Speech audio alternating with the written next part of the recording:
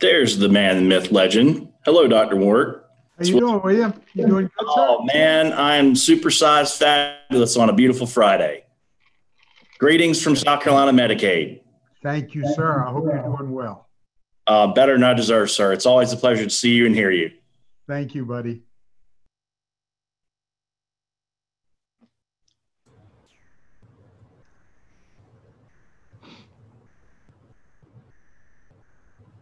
We'll get going in just 1 minute.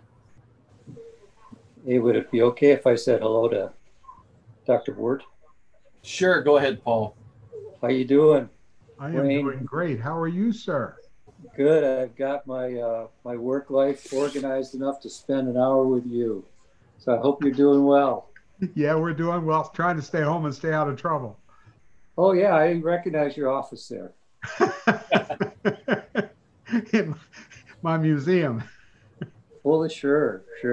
Well, I'll just be here watching and listening. I don't know if I'll have any questions for you, but that's not a problem. You have a great day. Good to hear from you, Paul. Yeah. Yes. All right, everyone. Thank you so much for joining us here on our Pharmacy Fridays, and happy Pharmacist Month. We are excited to have this special new drug update on our Pharmacy Friday with someone who needs no introduction. That's Dr. Wayne Weart. The goal of We Are MUSC Pharmacy campaign is to celebrate the unity, the impact, and the potential of the collective MUSC pharmacy family. Individually, we represent thousands of different backgrounds, experiences, specialties, passions, and interests. But together, we are MUSC Pharmacy. Our American Pharmacist Month campaign advocates for the profession, highlights the achievements of the MUSC family, including our faculty, staff, alumni, donors, students, and friends of the college. Wayne is certainly one member of the MUSC Pharmacy family who certainly we know needs no introduction. He has received virtually every pharmacy award South Carolina has to offer, along with many national recognitions. And his new drug update has become an institution on its own. Before I pass it off to the man of the hour, I would like to make a few virtual housekeeping notes. We have over 100 of you joining us today. Thank you. That's wonderful. But we would ask you to remain muted and utilize the chat function. We have a poll for assessment purposes. The code will be part of the poll and will be distributed via the chat function at that time for those participating in the live Zoom meeting. A reminder to anyone watching on the YouTube live stream, either live or the recording is not approved for CPE. With that, Dr. Weart, the floor is yours. Thank you, Dean Hall, and thank you to Megan Draper for helping put this thing together. So do I just need to hit share screen? Do you guys know? If I do? I can do that for you. Yes.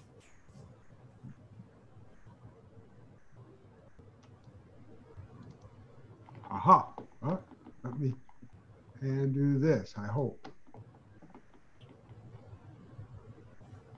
There we are. So hopefully everybody can see and hear me. And we're going to go through an abbreviated new drug update today. And I don't have any disclosures. I haven't spoken for industry in over 10 years, and I haven't served on any industry advisory boards for at least that amount of time. So hopefully nothing to disclose. I want to start off with a brief review of some stuff with COVID-19. And this is a quote from our infectious disease fellow that most people like, maybe not our president, but Dr. Anthony Fauci. And Dr. Fauci's been around for a long time, and he says that about 40 to 45% of our infections with COVID-19 are asymptomatic. So we wouldn't have any symptoms. And the problem is that these people can still spread the disease. And it's now clear, he says, that 40 to 45% make it difficult then for us to do surveillance to see who we need to pay attention to. He also said, and this is a quote that I've linked here, a sense of normalcy is not likely before the middle of next year. So we're going to have to continue where we are for the next at least 6 months. And Lou Kaplan, president of the SCCM, told Medscape, this really supports universal wearing of masks and the capstone message, you should protect one another. We have to protect each other. And the best way to do that is wearing a mask and practicing social distancing. Somebody have a question or comment? Can you hear me? Somebody's talking in the background. This is an interesting study that just came out in the last couple of weeks from the Kaiser Family Foundation. And what it looks at is what's happened this year to the major things that people are concerned about for the upcoming presidential election in the next 2 weeks. And back in February, healthcare was number one, the economy was number two. You see climate change, foreign policy, national security, immigration, those were the top 5 issues. We didn't have coronavirus. In May, coronavirus came along and we had a crash in the economy. So the economy jumped up to number one, healthcare dropped to number two, and coronavirus outbreak came up to number 3 at 17%. Well, the most recent version in September, just last month, the economy is still number one, even more concerning. Coronavirus is now number 2. Criminal justice and policing is number 3. Race relations number 4, and healthcare is now down to number 5. So it's been a huge change this year in what is concerning most of us as potential registered voters that we want to think about for the upcoming election. And I'm not going to go any further than that. Don't need to go there and get politically involved. But it's a significant change in what concern is, and coronavirus has jumped up dramatically now based on where we are in the last 6 to 8 months. And this is a terrible slide, but it shows very nicely what happens if we cough or we yell or we sing. We spread droplets, and that's where the virus is. So this is why we have 6 feet of social distancing as a minimum, and that's without wearing a mask. And if we wear a mask, you can see you drop those droplets down significantly. And if both parties are wearing a mask, the risk goes down even more. And there are 2 studies from MMWR, the CDC here on the right. And one is a man who flew from China to Toronto back earlier this year. He subsequently tested positive for COVID-19. He had a dry cough, but he wore a mask on the flight from China to Toronto. All the 25 people close to him, around him on the flight, everyone tested negative for COVID-19 because he wore his mask on the flight. And the other one is a study that came out of the state of Washington, or out of Missouri, for 2 hairstylists who both turned up positive with COVID-19. And they had contact with 140 clients while they were both positive for COVID-19. But everyone wore a mask. They wore a mask, their clients wore a mask, and nobody who they were exposed to in their salon became positive for COVID-19. So these just go to show again how important it is to wear that mask, and appropriate wearing a mask, not below your nose, and it's not an eye patch, those kind of things. This is another one that's a major concern. This is a new study that CDC did, and it initially looks at data from New York State. New York was the highest in the United States, and they dropped off dramatically. And it also shows what happened in Spain and Madrid. Earlier in the year, there was a huge spike. It went back down. And when Spain reopened their restaurants and allowed indoor dining, it spiked again, even higher than the original ones. So this is a survey that was published in MMWR back in September, and I want to show you. I've highlighted here restaurants. And these are close and community and close contact exposures with COVID-19 positive symptomatic adults 18 and over. And The greatest risk of getting COVID-19 that is statistically significant, a p-value of 0.001, is going to a restaurant. Restaurants increase your risk of getting COVID-19 because you can't eat with your mask on. And most people, if you're having a conversation while you're eating, you are actually potentially spreading the virus again. So this is another concern that Dr. Fauci had. So Dr. Fauci was actually on Good Morning America here in the last couple of weeks, back at the end of September.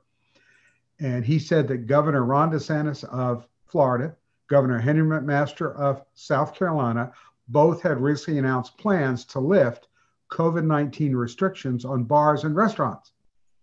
And most bars and restaurants had limited capacity to 25 to 50%.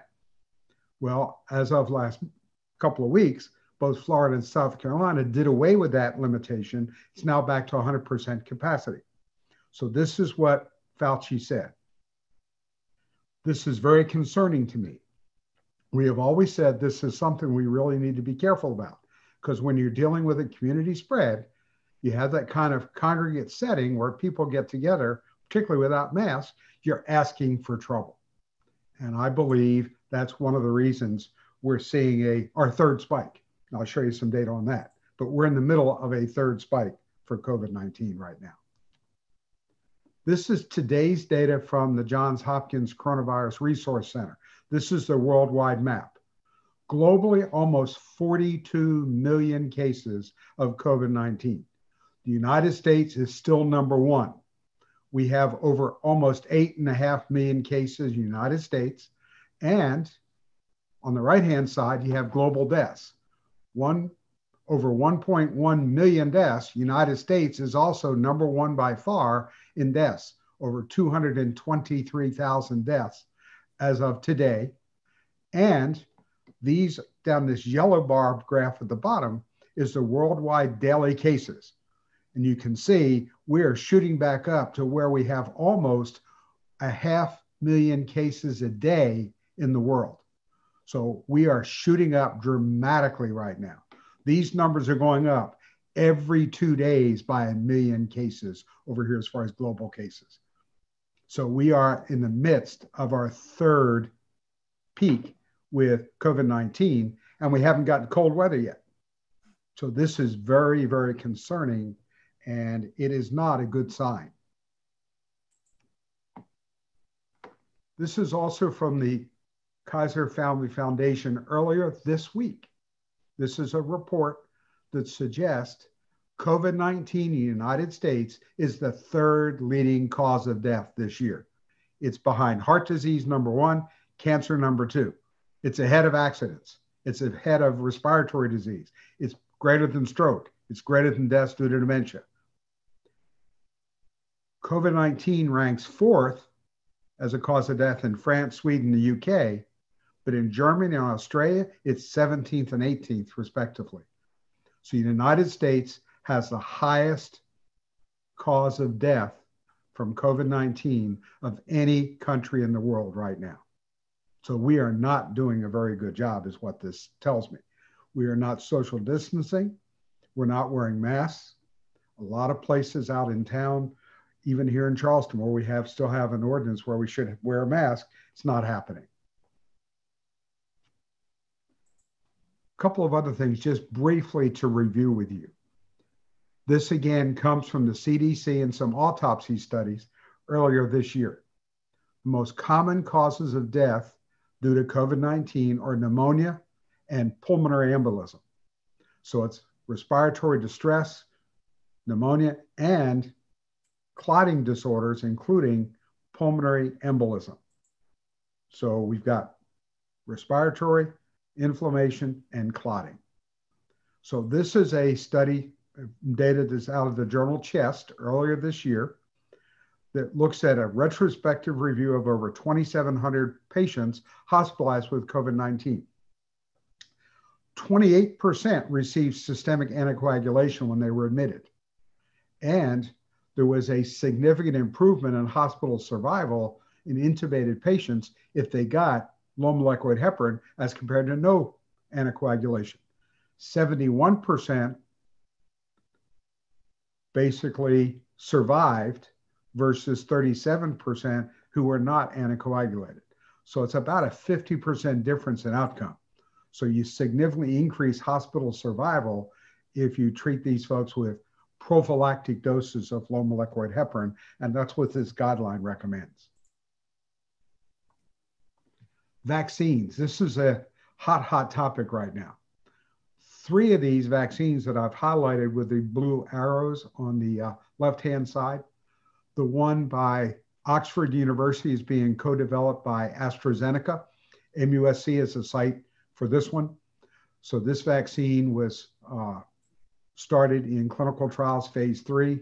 You also have Moderna's, which is in phase 3, and Pfizer BioNTech's. All 3 of these are in phase 3 trials right now. And all 3 are part of Operation Warp Speed that the federal government has started to fund. So these companies have all been paid large sums of money to go ahead and produce vaccines ahead of time, even though they have not been approved or even emergency use authorization by the FDA. So that once they are approved for either approval or emergency use authorization, there will be vaccine already available so they can start getting it out. So these are the 3 that are closest, but there are well over 180 different vaccines under development worldwide. These are the big 3 in the United States as far as the Operation Warp Speed. But we also have data from Johnson & Johnson and several others, Novavax, that are in the process of cranking up phase 3 trials. So lots more, even in the US. So one of the things that AstraZeneca announced back in September, they did a pause on their trial in the UK because they had one of their patients who had a neurologic event, unexplained change in sensation, limb weakness, and it considered that it might be related to the vaccine, so they stopped it. Their Drug Safety Monitoring Board reviewed it. They decided that it was not a major concern with the vaccine, so the UK started their study back up again for that vaccine. In the United States, the FDA is still waiting to get all the information. They have not allowed it to restart, to my knowledge, here in the US, but it has restarted in the rest of the world. So stay tuned. We'll probably see that restart in the US as well. Same thing happened with Johnson & Johnson's vaccine on October the 12th. They had a study participant. We don't know what happened. They haven't given us any information, but it caused a pause in their 60,000 patient study, and hopefully it will be restarted. And again, it's a pause, not a clinical hold, and it's one case, and we don't know what happened yet. So stay tuned. Pfizer and Moderna's vaccines are still underway. They have not been paused or stopped. We hope that we will have data by the end of November for 2 months of safety data after the doses of the vaccine. So that's what we're planning on. And initially, we had hoped there'd be some data submitted after 2 months. Well, yesterday, the FDA had an advisory committee meeting, and they're concerned if we allow emergency use authorization based on 2 months of safety data, that may put the companies who submit and get an emergency use authorization at risk for not getting full approval on a vaccine because it may skew the data. So we don't know what's going to happen right now. It's still a very much up in the air decision if we'll see an early emergency use authorization by the FDA or not. That's a controversy. And one of the reasons it's a controversy is this second bullet point by Kaiser Family Foundation. They've done a national survey. 54% of Americans said they would not get a COVID-19 vaccine if one was approved before the November election and was made available free to all who wanted it, because we're concerned about what do we know about safety and efficacy yet? Can we know safety and efficacy after only 2 months when people have received the vaccine? That's a huge concern. And that's one of the things the FDA talked about at the advisory committee meeting yesterday. So how soon will we see it? Moderna and Pfizer are the two that are closest to submitting. Both could submit by the end of November or early December because they've all committed to at least 2 months of safety data to submit it to the FDA.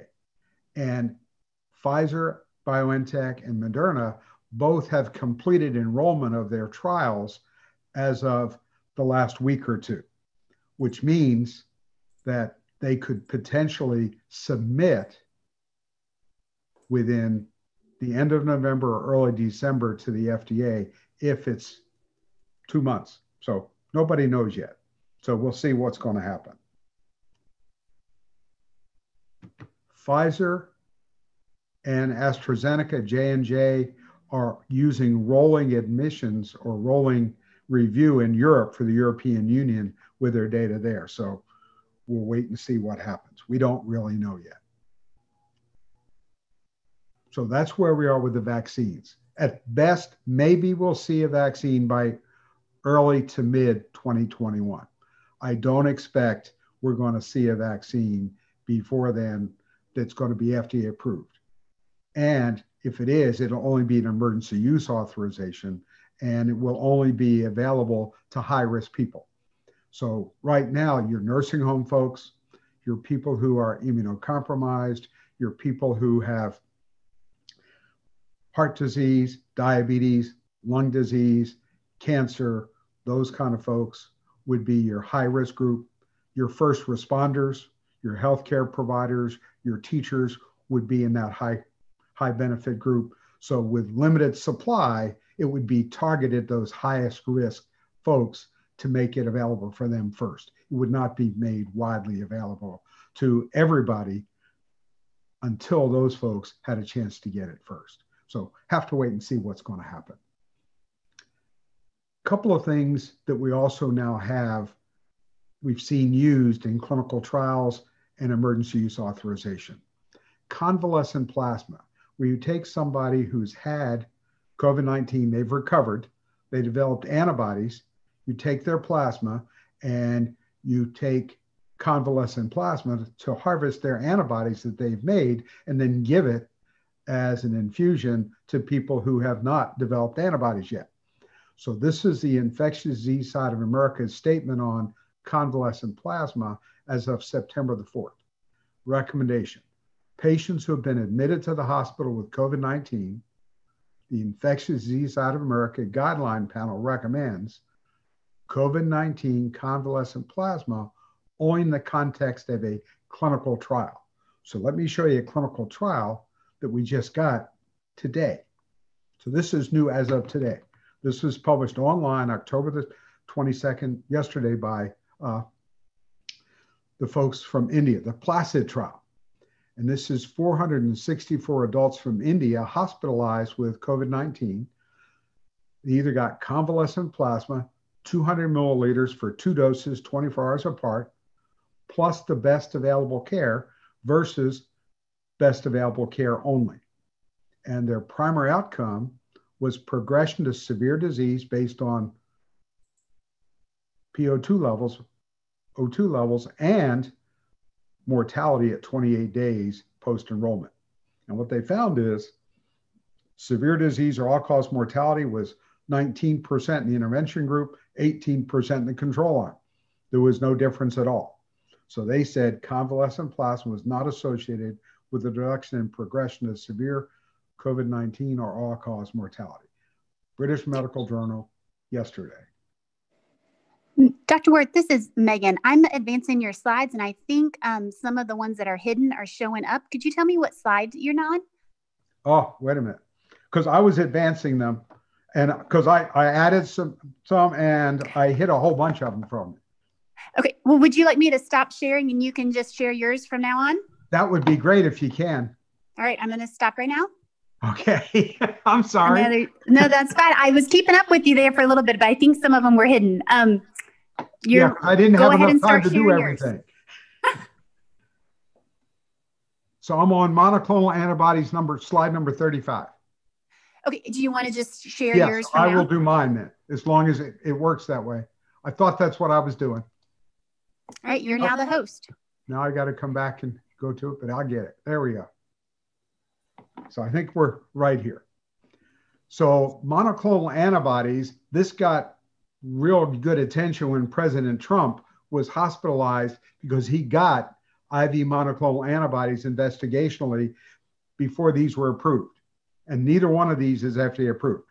There are two in clinical trials, one by Regeneron and the other one by Eli Lilly. And what these are monoclonal antibodies that target the spike protein of the SARS-CoV-2 virus. So both of these are under clinical trial right now. So the first one, the one that President Trump got, was the one by Regeneron. It's an investigational cocktail that's got two different monoclonal antibodies targeting the COVID-19 spike protein. It's a one-time infusion of 8 grams. The high dose is what our president got. There's also a low dose versus placebo or standard of care. And the drug has not yet been approved, and it doesn't even have an emergency use authorization by the FDA. It's only in clinical trial right now. Okay, Dr. Weart, I'm sorry, this is Megan again. So yeah. You haven't shared your screen yet, so we aren't able to see your slides. Let me escape and see where I am with sharing, because I thought that's what I was doing. You come to my Zoom, share screen,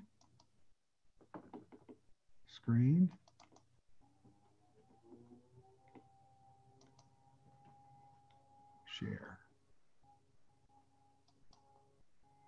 Can you see it now? All right, we got it, I think. And everybody see that?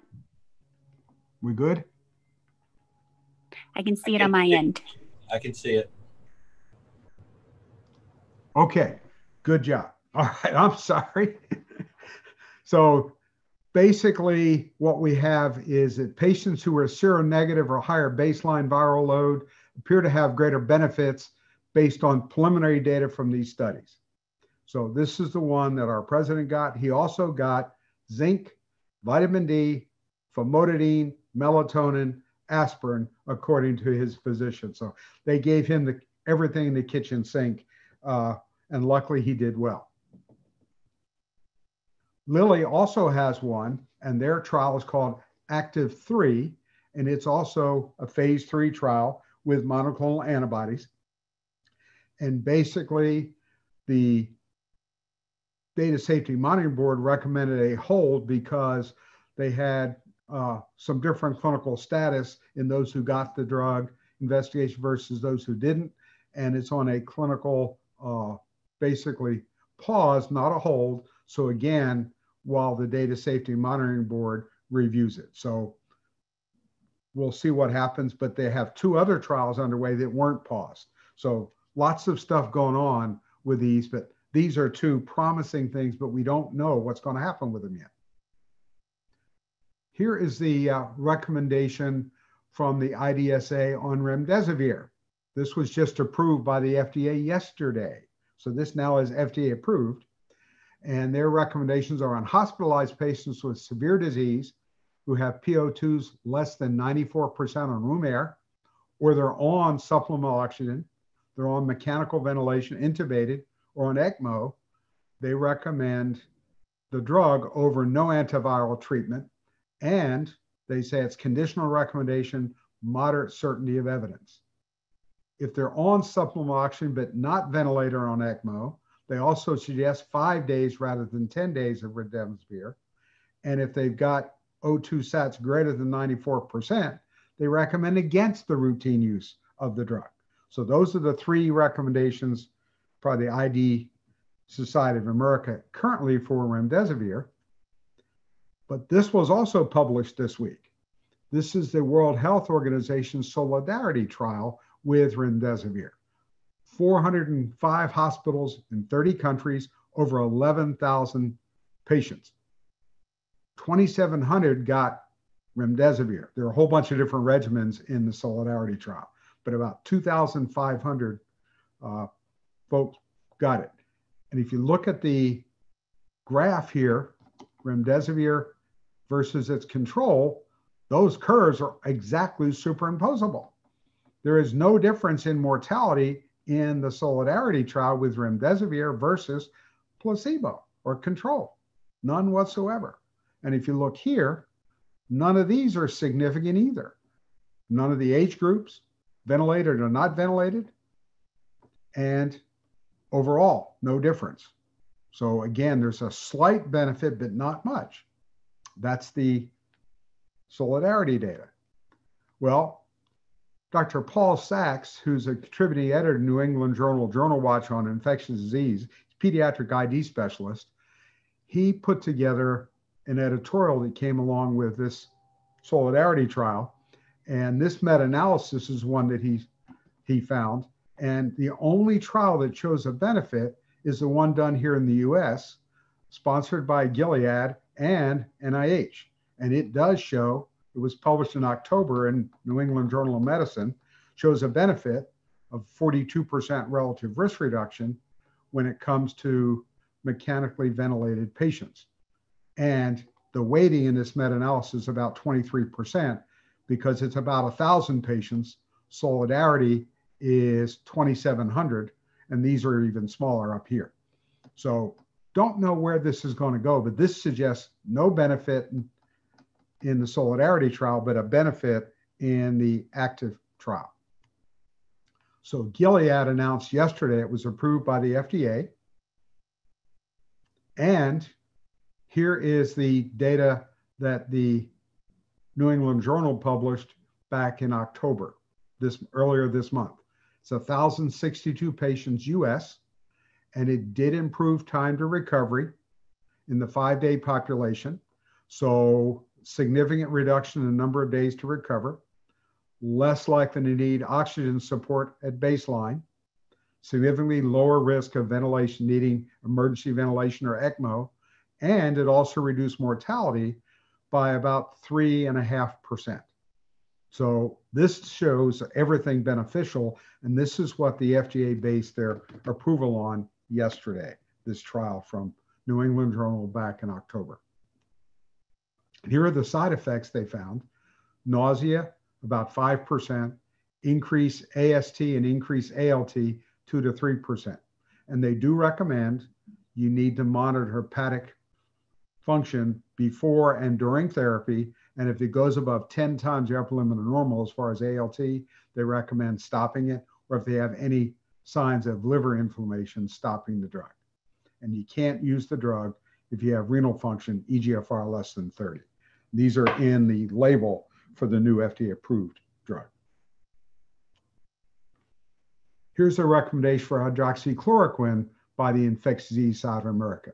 And basically, they recommend against hydroxychloroquine, strong recommendation, moderate certainty of evidence. They also recommend against hydroxychloroquine in combination with azithromycin, strong recommendation, low certainty of evidence. So hydroxychloroquine hopefully has been put on the back burner, and the FDA withdrew its emergency use authorization for the drug. Other treatments, high-dose famotidine. This is based on data from China, and there's an ongoing study in New York City suggesting it might be beneficial, but the IDSA said hospitalized patients with severe disease against famotidine unless it's in the context of a clinical trial. So don't really have outcome data yet. This is the one that's got the best data for mortality. Dexamethasone, and this data comes from the UK recovery trial.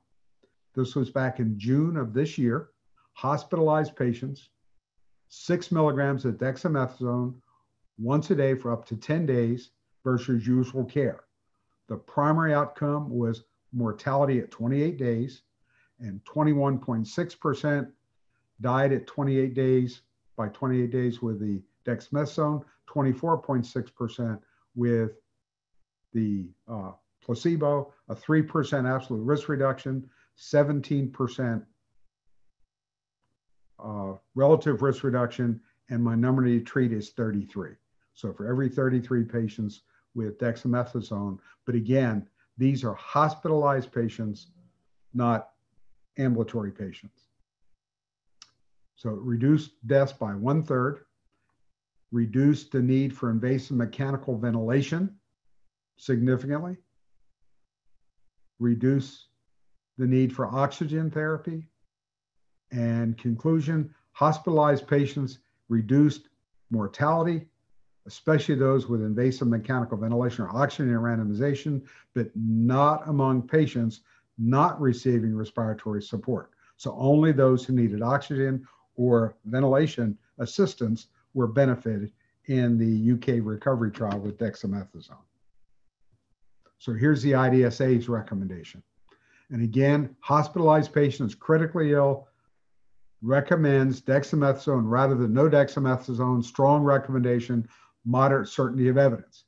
And if you've got a shortage of dexamethasone, can be IV or oral, you can substitute methylprednisolone 32 milligrams a day or prednisone 40 milligrams a day. So that's in the guidelines. Hospitalized patients with severe but not critical COVID, they also suggest using dexamethasone. Non-severe patients without requiring supplemental oxygen suggest against the use of glucocorticoids. Conditional recommendation, low certainty of evidence. So only those who need respiratory support or oxygen in the guidelines. So that's kind of an update on where we are with the new stuff on COVID-19. Quickly, a couple of new things that just happened this summer with flu vaccines for this year. And these were from the Advisory Committee on Immunization Practices, changes for this current flu season versus previous. So one is we have 2 new flu vaccines on the market since last year. We have Fluzone high dose quadrivalent. What we had in the past was trivalent, it's now quadrivalent, but because it's got a 4th component and it's 4 times more concentrated than regular vaccine, the volume is increased. It was 0.5 mils per dose. It's now 0.7 for this one. So it's got a higher volume because it's got 4 different antigens and 4 times the concentration of regular Fluzone. So that's a change. And they will do away with the trivalent. We also have Fluad quadrivalent by Seqirus this year for 65 and older that has the adjuvant. So that's also quadrivalent this year. So both those vaccines are quadrivalent. They're both only approved for people 65 and older, but they're not preferred in the CDC guidelines. They're optional. You could use any flu vaccine except the nasal flu vaccine for people 65 and older. But we do have data. They're more immunogenic than the regular flu vaccines. And we have a study, at least with the trivalent Fluzone high dose, that it shows it's about 24 to 25% more effective than the regular Fluzone. Same components, but the higher concentration increases efficacy in those 65 and older. And that study shows a number needed to treat of about 214 patients. So every 200 plus patients who get high dose, 1 less documented case of influenza due to a strain in the vaccine is what they showed. Another change is, we've always said if you use the nasal flu vaccine, you've got to be careful because if you treat somebody within 48 hours before you give the nasal flu vaccine or up to 2 weeks afterward with one of the oral antiviral drugs, that the nasal flu vaccine will not work because it has to replicate in the upper airways to be effective. Well, we now have a couple of new drugs, Permavir, which is IV, and Baloxavir, oral single dose, that have much longer half-lives than oseltamivir, Tamiflu, and zanamivir, Relenza. So this still holds 40 hours before, 2 weeks after flu mist for Tamiflu and Relenza, but for Permavir and Baloxavir, it's now been changed dramatically. So it's up to 5 days before for Permavir, the IV, and for Baloxavir, 17 days before you get Fluzone, that you'd have to still worry about Fluzone not working because Baloxavir stays in the body for several weeks. So that's why this is a change in the labeling. This is new this year. And one other, they changed the contraindications for LAIV. Used to be conditions for which it was not recommended. It's now a contraindication: asplenia, cochlear implants, and active CSF or cerebral spinal fluid leaks. So those are now listed as contraindications instead of rather conditions where it's not recommended. They've also had a change in the labeling as far as egg allergy. We now have 2 vaccines, cell culture based, Flucelvax that's quadrivalent, and recombinant flu block that's quadrivalent. Neither one is made in eggs. So those are now both recommended. If you need to treat somebody with one of these vaccines who has egg allergy, you can use these and not have to be in a setting where you're prepared to treat anaphylaxis. If you're going to use any of the other vaccines, it's still the way it was labeled. Have it done in a place in the office or a practice that is prepared to treat anaphylaxis should and if it occur. And it says it does not hold with these 2 egg-free vaccines, Flucelvax and Flublock. So those are the changes by the Advisory Committee on Immunization Practices from the CDC back in June of this year. I'm going to switch gears and talk a little bit about some things with cholesterol. And back in September of 2018, we had the publication and presentation of the REDUCE-IT trial with icosapent ethyl EPA Vascepa, which is fish oil, but it's EPA only. And these are a large number of folks, over 8,000 folks. 70% had a history of coronary disease on a statin and either given Vascepa 4 grams a day, EPA only, or placebo and followed for 4.9 years, looking for cardiac events. And to qualify in this trial, their LDLs had to be controlled on a statin. So the median baseline LDL was controlled in the 70s, was between 40 and 100, but their triglycerides had to still be elevated above 150. So 150 to 499 in spite of a statin. So that's the subset that we're looking at in this trial, the REDUCE-IT trial. And here's what happened for the composite 5-point MACE: cardiovascular death, heart attack, stroke, revascularization, or unstable angina. 25% relative risk reduction, absolute risk reduction of about 5%, number needed to treat right around 20. And you can see the curve separated after a year and continue to get further apart over time. So that's the primary composite endpoint. Here's the individual components. And every component except total mortality is statistically significant. So every outcome is in the right direction. Remember, both groups are on statins. Both groups have LDLs that are controlled. Both groups have elevated triglycerides. One gets Vascepa, the other gets placebo. So the ADA took this and put it in their guidelines March of last year. They suggest, based on this data, patients who have elevated triglycerides on a statin should consider adding EPA only or Vascepa to their therapy. And the FDA approved it December the 13th of last year for a new indication to reduce the risk of coronary events in people who are on statins but still have triglycerides above 150 milligram per deciliter. They also suggest there was a slight increased risk in atrial fibrillation, atrial flutter, and bleeding. Remember, omega-3 fatty acids, fish oil, inhibit platelet aggregation and can cause bleeding. So there were higher risk of bleeding. There was a higher rate of atrial fibrillation. And if you're allergic to shellfish or fish, you don't want to use the drug because it's a fish oil derivative. The other thing we have is we had a study that just was stopped earlier this year in January called the STRENGTH trial. The STRENGTH trial was using a different omega-3 fatty acid, Epanova by AstraZeneca, which is a combination of EPA plus DHA, which is regular fish oil, if you will.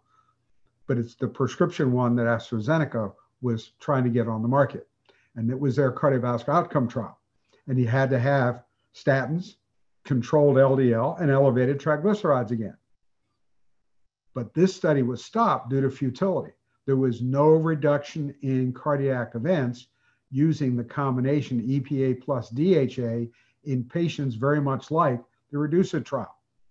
Dr. Steve Nissen, who shared this study from Cleveland Clinic, past president of the American College of Cardiology, said the trial will now be closed in an orderly fashion and full data will be presented at a forthcoming medical meeting. That hasn't happened to my knowledge yet, but the preliminary data was no benefit. It was stopped for futility. And we now know, based on analysis from Merton College of Cardiology in March, EPA is the part that works. DHA is not beneficial for these patients. So it looks like it has to be EPA. And the good news for those of us who want to recommend EPA, we may not have to use Vascepa because they just lost a battle in the courts that allow generic EPA to be marketed. So stay tuned. We should have some generic EPAs sometime in the next year. Next thing quickly, bempedoic acid, Nexletol. This is by Experion Therapeutics. It was approved in February. It's a new class of drug to lower cholesterol. It targets LDL. It's a different receptor, a different part of the system that's blocked in cholesterol synthesis in the body, and it's additive to your statin. So this one is a first in class. It's called adenosine triphosphate citrate inhibitor, and it lowers LDL, but it does not have any cardiovascular outcome data to date. It was approved by the FDA in February. Their cardiovascular outcome trial, called the CLEAR Cardiovascular Outcome Trial, is underway. And hopefully we'll know, but it's got 14,000 patients enrolled as of last August that have high cardiovascular risk in 1,400 sites in lots of different countries. So most of these patients are considered statin averse. So this is not in combination with a statin in this trial, and that may be a concern. Lots of warnings and precautions, lots of things they found in the trials with this drug. Hyperuricemia, increase in uric acid, about 26% of patients versus 9.5% with placebo. If they have a history of gout, increased risk of gout, 1.5% over the short-term trials versus 0.4 with placebo. So about 3 to 4 times greater risk of gout. If they had a history of gout, it's over 10%. Tendon rupture, like quinolones can cause tendon rupture. This has been reported to cause tendon rupture. It's small numbers yet, but tendon rupture has been reported. And especially if they're on steroids, they're older, they have renal failure, previous tendon ruptures, all those are red flags. So discontinue immediately if you have experienced pain, swelling, inflammation that's related to tendon. BPH for your males with benign prostatic hyperplasia. 1.3% of treated patients versus 0.1% with placebo, greater than 10-fold increased risk. AFib is increased. Increased creatinine and BUN. Small numbers, but it's still in the wrong direction. All those are within the label of these drugs as precautions, things to watch for. Drug interactions. Simvastatin, you double the blood levels, so they don't want you to use it with simvastatin doses greater than 40. Pravastatin doubles your blood levels. Don't use greater than 40 milligrams. Torvastatin, rosuvastatin, ezetimibe, no dosage adjustment. Here's some data that they used to get it approved. 52-week, 1-year trial on maximally tolerated lipid-lowering therapy. So the mean LDL at baseline was 103. 50% were on high-intensity statin. And the difference between this drug and placebo added to a statin was an 18% reduction in LDL. So it lowered 18% lower LDL. HDL went down by 6%, so it didn't raise HDL to good cholesterol, it lowered it. And it also had minimal effect on triglycerides in the wrong direction. So it didn't really help much with triglycerides, and it hurt HDL. The dose is 180 milligrams, orally once a day, with or without food. And the cost is about $13 to $14 a day, or $400 a month. And it doesn't have any outcome data yet. It also has no data comparing it to a PCSK9 added to a statin. And I'll show you what happens when you add it to a statin, because that's also approved fixed combination now. So this is a combination with bempedoic acid and ezetimibe, Zetia, Nexlizet. So this is 300 patients with severe dyslipidemia, and they compare Zetia, ezetimibe, to this drug, to the combination, to placebo. So you've got all those different arms. And the mean baseline LDL in these patients who are at high risk is about 150. 65% are on statins and 35% on high intensity statin. The LDL reduction was 36% adding the combination bempedoic acid plus Zetia, 17% with bempedoic acid by itself, 23% with Zetia by itself, and 2% wrong direction with placebo. So it's about half the effect of what you see with the combination, and it's not quite as good as Zetia by itself. But Dr. we have Weart, this fixed combination. Yes. Could I just give you your 5-minute warning? Yes. Thank you. Last thing I want to share with you are the new asthma guidelines. This is the GINA guidelines from last April. And what we're going to see is we don't want to use SABA only for rescue. Albuterol, levoalbuterol by itself is no longer recommended as a rescue inhaler for patients with asthma unless they're also on a steroid. By itself, they're no longer recommended. And I'm going to show you why. This was the old guideline in 2018, still had albuterol as your preferred treatment for rescue. You get beta receptor downregulation with albuterol, decreased bronchoprotection, increased hyperresponsiveness, and decreased bronchodilator response, and increase in allergic reactions, eosinophils, and inflammation with regular use of SABA by itself, albuterol by itself. And if you use more than 3 canisters a year, you increase your risk of hospital and ER visits. Greater than 12 canisters a year, you increase your risk of death with asthma with albuterol or levoalbuterol. Here's some data that was published a couple of years ago, Medicaid and commercial. The Medicaid database, the adults are in red, the blue are kids. What you see here is the odds ratio to predict asthma-related outcomes, and that is hospitalizations or ER visits. And as the number of canisters across the bottom goes from 1 to greater than 6, they both trend up. And in the commercial data, it's even higher. So there's an increased risk of hospitalization ER visits the more canisters of albuterol you use as rescue therapy by itself. So they no longer want to do that unless you're on an ICS. So they now recommend patients with asthma should receive symptom-driven or regular low-dose ICS controlling treatment to reduce the risk of serious exacerbations. So basically, the new guideline, and this is for adults and children, low-dose ICS whenever a SABA is taken. So if you're on albuterol, levoalbuterol, you need to take a dose of your inhaled corticosteroid at the same time. Or look what they put first. As needed low-dose ICS-formoterol. The asterisk is it's off-label. This is Symbicort. That's what's been studied. The combination of basically budesonide plus formoterol. Formoterol is a long-acting beta agonist, but it's fast onset. You'll note it doesn't say salmeterol. It's not the Advair. It's not Air Duo, because salmeterol is slow onset, long-acting. Formoterol is fast onset, long-acting.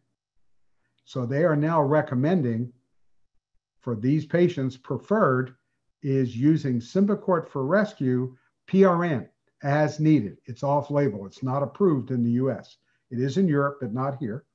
Or if you're going to use albuterol, you need to take a dose of your inhaled steroid every time you use your albuterol, the combination. And that has a greater benefit to reduce bad outcomes. Now, if you're already on, for example, Advair, the combination of salmeterol, fluticasone, don't use Symbicort as your rescue. You can still use albuterol as your rescue if you're on any maintenance that has an ICS in it. You don't want to use two long-acting beta agonists together. And that's what this update in November of last year from the GINA guidelines suggested. Don't add a second long-acting beta agonist. If you're on a long-acting beta agonist, you can still use, with your steroid, you can still use albuterol as your rescue. If you're on Symbicort, it can be used for maintenance and rescue. So the only long-acting beta agonist combination they recommend for maintenance and rescue together would be Symbicort. And basically it shows a 64% reduction in severe exacerbations if you do that. So that's the data. These slides are from the GINA guidelines. They're not mine. So with that, I'm going to turn it over to you guys for the questions, because I think Megan has a poll already, right? I do, and I'm going to launch the poll now. And there are 5 questions, and on the 6th slide is the code, and then Dr. Hall will has added the code into the chat as well. Great. So, Dr. Weart, we do have one question coming from Whitney, and that is, I have a question. I work in nursing homes, and admissions has a policy that a patient admitted from the hospital and was treated for influenza must have finished their last dose of Tamiflu at least 24 hours prior to admission to the nursing home. Is there any information on the time frame for how long someone is contagious after receiving a single dose of Baloxavir? Did I say it? Yeah, sure. Baloxavir, no, but we know it stays around for over a week in the body. So it's a single dose therapy, but the problem is it's going to stay around for even longer than that. And that's why you can't give the live nasal flu vaccine, but we have no data. If they've been treated, hopefully within 24 to 48 hours, hopefully they would be culture negative, not shedding the virus, but we don't have that information that I've seen.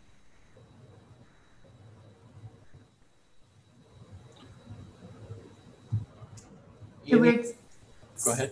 We still have people taking the poll, but if there's any other questions, we can take those.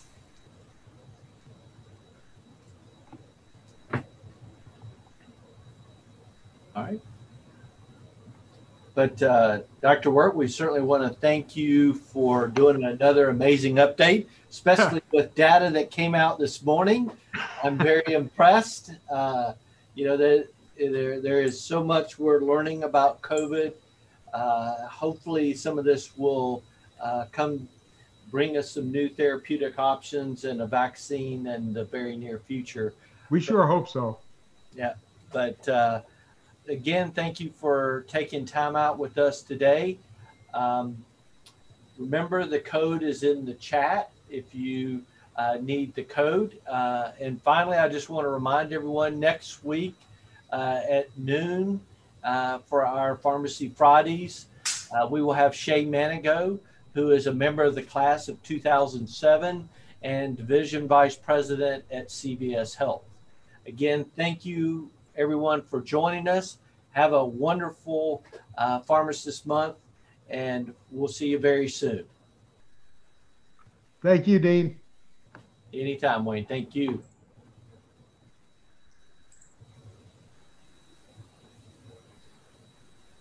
Okay, I'm going to end the session, so everybody grab the code in the chat box. Thank you, Dr. Weart. Thank you, Dr. Hall. Thank you, Megan. Megan, thank you. Y'all have a great day. Stay safe. All right, Wayne, that was excellent. I guess you're Mask and social distance.